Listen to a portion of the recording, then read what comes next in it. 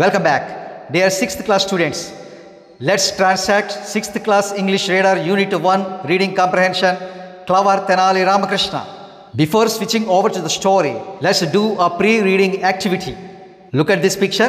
What do you see in this picture? It could be a king's court, and the king was none other than Emperor Srikrishna Devaraya. So, Srikrishna Devaraya was sitting on the throne. And who was that person covered his head with a pot? He was none other than the court jester Tenali Ramakrishna. Dear students, do you know the story connected to this picture? Let me narrate it briefly. Tenali Ramakrishna was immensely respected by the emperor, the courtiers and the people in the kingdom. Having got envious over Tenali Ramakrishna's reputation, the head priest became envious against Tenali Ramakrishna. As a result, he carried so many tales against Tenali Ramakrishna. His sole motive was to tarnish the reputation of Tenali Ramakrishna in front of the king. Sadly, king believed all the words of the priest and ordered Tenali Ramakrishna never to show his face to him again. After a few days, the king realized the truth. He ordered his soldiers to summon Tenali Ramakrishna straight away. Much to the emperor's shocker, Tenali Ramakrishna entered the court with a pot covered his head. When the emperor asked the reason for covering Tenali Ramakrishna's head with a pot, Ramakrishna said he had obeyed the orders of the emperor all these days and all his daily chores were done by him with his head covered with pot. Laughing out loud, the king offered some gifts to Tenali Ramakrishna. That's end the story. పిల్లలు story అర్థమైందా? తెనాలి రామకృష్ణకి సంబంధించి మనకి ఎన్నో కథలు తెలుసు. అందులో ఒక కథకు సంబంధించిన చిత్రమే మీరు చూస్తున్నారు ఇక్కడ. ఈ చిత్రంలో తెనాలి రామకృష్ణుడి హెడ్ ఒక పాట్తో కవర్ చేసి ఉంది కదా. అది ఎందుకంటే తెనాలి రామకృష్ణుడు గొప్ప కీర్తి ప్రతిష్టలు సంపాదించుకున్నాడు. రాజుగారు, ఆస్థానంలో ఉన్నటువంటి ఉద్యోగులు, అలాగే ప్రజలు తెనాలి రామకృష్ణకి ఎంతో రెస్పెక్ట్ ఇచ్చేవారు. అది చూసిన హెడ్ ప్రీస్ట్కి ఈ తెనాలి రామకృష్ణపై అసూయ కలిగి రాజుగారికి రామకృష్ణపై ఉన్నవి లేనివి చాడీలు చెప్పాడు. దానితో రాజుగారు, నీ మొహం నాకు ఇక ఎప్పటికీ చూపించవద్దు అని తెనాలి రామకృష్ణని ఆదేశించడంతో అక్కడి నుంచి విచారవదనంతో తెనాలి రామకృష్ణ నిష్క్రమించాడు. తర్వాత కొంతకాలానికి రాజుగారు తన తప్పు తెలుసుకుని తిరిగి తెనాలి రామకృష్ణను సభలో ప్రవేశపెట్టమన్నారు.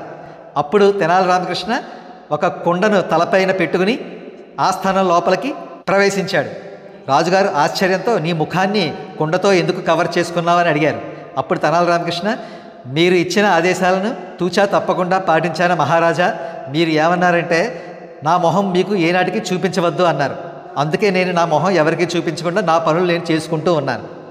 రామకృష్ణ సమయస్ఫూర్తిని మహారాజు ఎంతగానో మెచ్చుకుని అనేక కానుకల్ని తెనాలి రామకృష్ణకు ఇచ్చాడనమాట.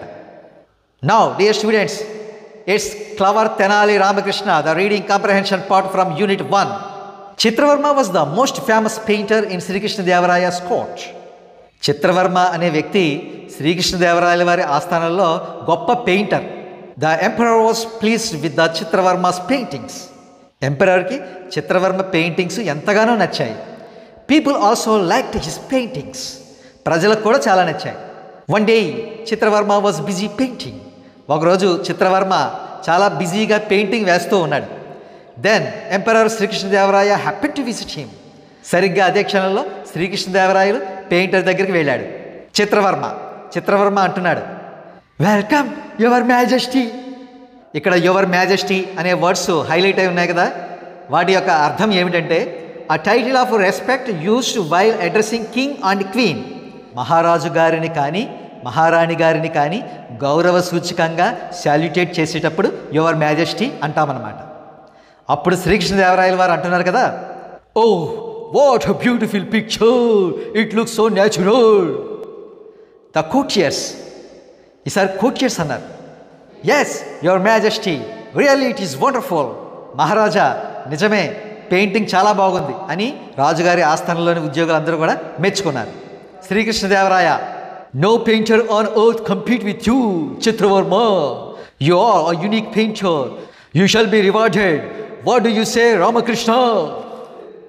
చిత్రవర్మ, నీతో పోటీ పడగల పెయింటర్ ఈ భూమి మీద లేడు. నువ్వు ఒక యునిక్ పెయింటర్వి. ఇక్కడ యునిక్ అనే పదం ఉంది. యునిక్ అంటే one and only, unmatched. You shall be rewarded.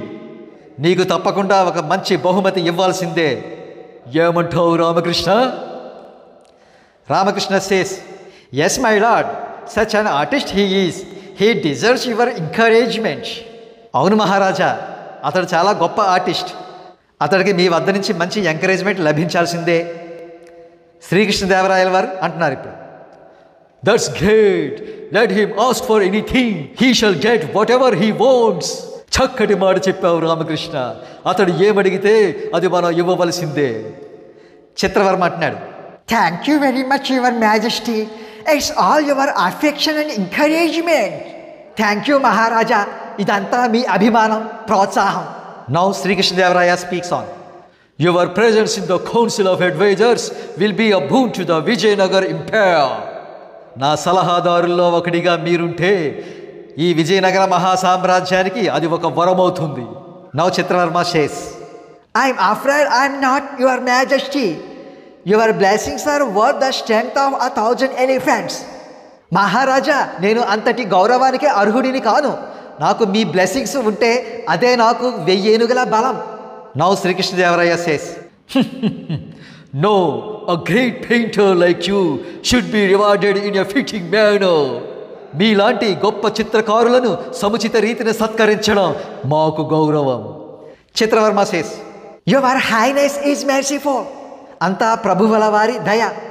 Now Sri Krishnadevaraya says, thinking for a while he snapped his fingers. Srikrishnadevarayalu మళ్ళీ ఏదో మాట్లాడబోతున్నారు. కొంచెం సేపు ఎందుకో ఆలోచించి వెంటనే చిటికలు వేశారు. ఇక్కడ స్నాప్డ్ అనే వర్డ్ బ్లాక్ లెటర్స్లో ఉంది కదా, దాని అర్థం ఏంటంటే చిటికలు. చిటికలు వేయడాన్ని ఇంగ్లీష్లో స్నాప్ ద ఫింగర్స్ అంటాం. You will be my chief advisor from today onwards. ఇక నుండి మీరు మాకు ప్రధాన సలహాదారు.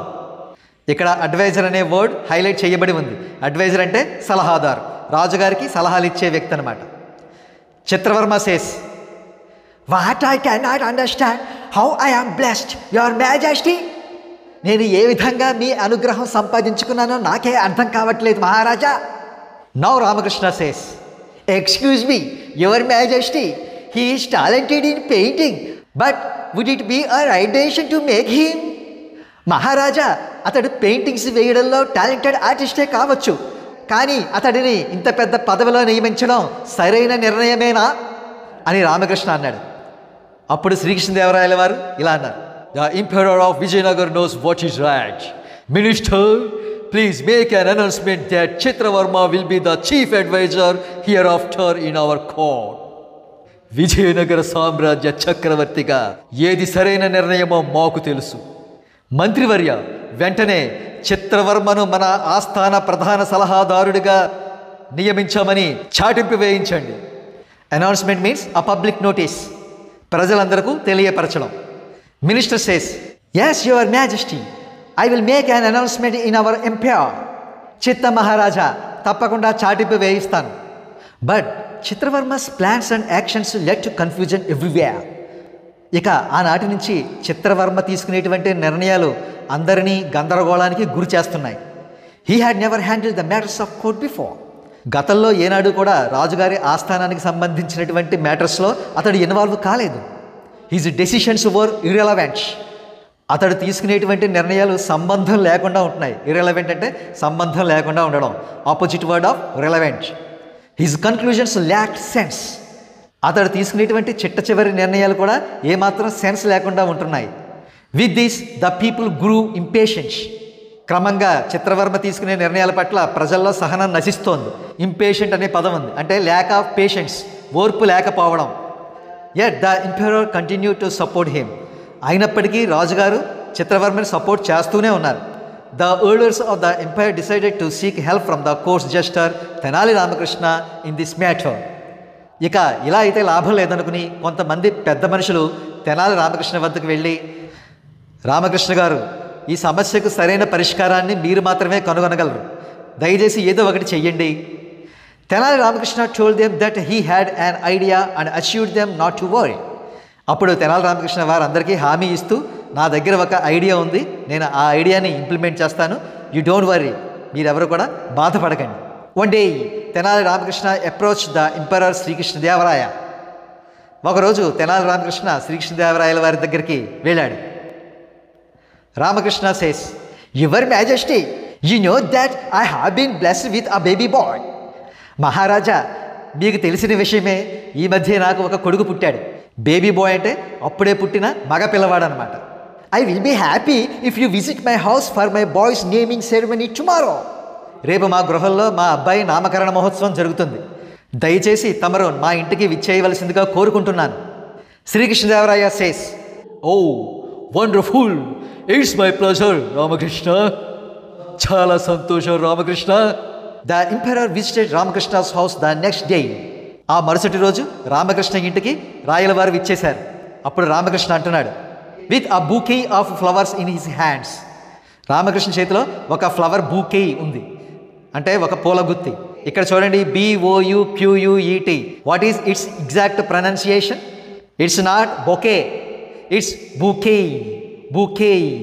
Welcome your majesty, we are grateful for your visit, please bless my son. స్వాగతం మహారాజా, మీరు మా ఇంటికి విచ్చేసినందుకు నేను సర్వదా కృతజ్ఞుణ్ణి. దయచేసి నా కొడుకుని ఆశీర్వదించండి. నౌ శ్రీకృష్ణదేవరాయ సేస్, దీర్ఘాయుష్మాన్ భవ. పిల్లలు, ఈ ఆశీర్వచనానికి అర్థం ఏమిటో తెలుసా? May you have a long life.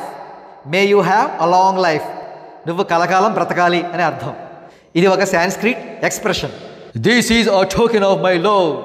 ఇది మా అభిమానానికి గుర్తు అని రాయల వారు ఏం చేశారంటే, the emperor puts a gold chain around the babies neck. ఒక గోల్డ్ చైన్ తీసుకుని బేబీ మెడ చుట్టూ అలంకరించారనమాట. Dear students, we shall take a little break at this point of the story. The rest of the story will be transacted in my next video. Now let's comprehend some questions and their answers. Look at the first question here. Who was Chitravarma? Chitravarma evaru? Answer. Chitravarma was a painter in Srikrishnadevaray's court. Srikrishnadevarayala vari ఆస్థానంలో చిత్రవర్మ ఒక painter. Second question. Why did the emperor want to reward the painter? పెయింటర్కి తగిన బహుమతి ఇద్దామని emperor ఎందుకు అనుకున్నారు? Answer. Because the emperor was impressed with the beautiful pictures painted by the painter. రాయలవారు పెయింటర్కి తగిన బహుమతి ఇద్దామని ఎందుకు అనుకున్నారంటే, పెయింటర్ చాలా చక్కటి పెయింటింగ్స్ వేశాడు కాబట్టి. Third question. Which post in the emperors court was offered to the painter? రాజుగారి ఆస్థానంలో ఏ పోస్టు పెయింటర్కు ఆఫర్ చేయబడింది? Answer. The chief advisor of the emperor. రాజుగారి ప్రధాన సలహాదారు. Question 4. Could Chitra Varma do his job as a chief advisor well? ప్రధాన సలహాదారుగా చిత్రవర్మ తన బాధ్యతలను సక్రమంగా నిర్వర్తించాడా? ఆన్సర్. No, he couldn't. లేదు, నిర్వర్తించలేదు. Fifth question. Why did Tenali Ramakrishna invite the emperor to his house? Tenali Ramakrishna మహారాజు గారిని తన ఇంటికి ఎందుకు ఆహ్వానించాడు? ఆన్సర్.